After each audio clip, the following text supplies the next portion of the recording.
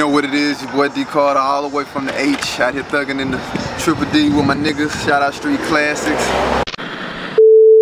But what we working on right now, man? Shit, man, to follow up, man, we just dropped a mixtape on Indie Live, Blackout Music. We got Papa Ron on that joint as a hosted DJ, along with a list of other DJs. A lot of production by Beat King. We got some videos out there for my nigga Mr. Vault, and that's on Trill HD. You can catch that. We just trying to do the next follow-up, which is gonna probably be next mixtape, Winter Dreams. And me and Mr. Vault kind of working on like a short film. We're gonna get that premiered as well in New York for the Harlem International Film Festival. Doing different shit. Yeah, man. So shit, tell me a little relationship. How you get in contact with B King? Like, what's your relationship with B King, man? Man, I've been knowing that fat ass nigga since we were like 8 years old and shit like that. Like, I used to go to this nigga house and steal his Sega Genesis games and shit, my nigga. And it was like, hey, my nigga, hey, what, you hear that shit?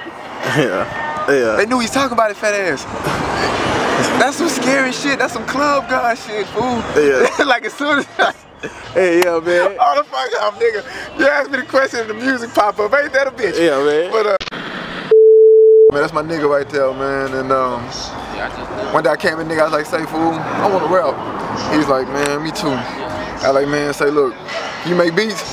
He's like, yeah, my mama got a keyboard, fool. So this nigga started learning how to make beats. We was rapping, and here we is in this motherfucker with people playing it when you ask about it. Yeah, man.